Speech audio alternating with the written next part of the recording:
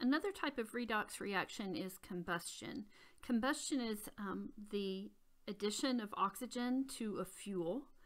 And for us, a fuel will be carbon, hydrogen, and oxygen, or made up of carbon, hydrogen, and oxygen. It could be just carbon and hydrogen if it's a hydrocarbon, like natural gas or gasoline, say. It could also be, with the oxygen, it could also be a carbohydrate, like a sugar, or a triglyceride or fatty acid.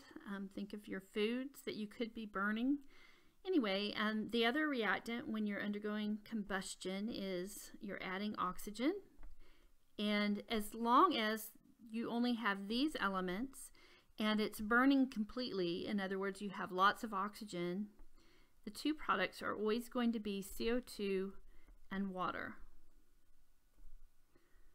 Okay, so you should recognize those parts of a combustion reaction. So let's add those down here.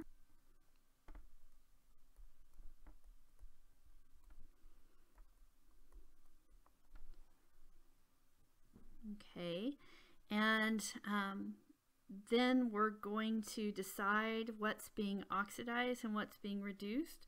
Well, as it says down here, oxygen is oxidizing the fuel. So the fuel is being oxidized,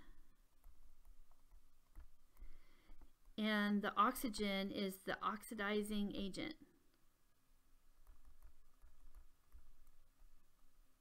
Oxygen is a great oxidizing agent. That's where we get the name. And so that means that the oxygen itself is being reduced. The last thing we're going to do is balance this, and this is kind of a reminder from what we did we've done this before. So on a combustion reaction, we leave oxygen for last. We check its balancing last because we can put any number we need to in front of this and not affect the carbon and hydrogen. So we do carbon first. Carbon, there's 4. We need a 4 here. Then we do hydrogen. Hydrogen, we have 8. So we need a 4 there. And then when we consider oxygen, we need to consider the oxygen in both places. We have 8 there and 4 here. So that's a total of 12.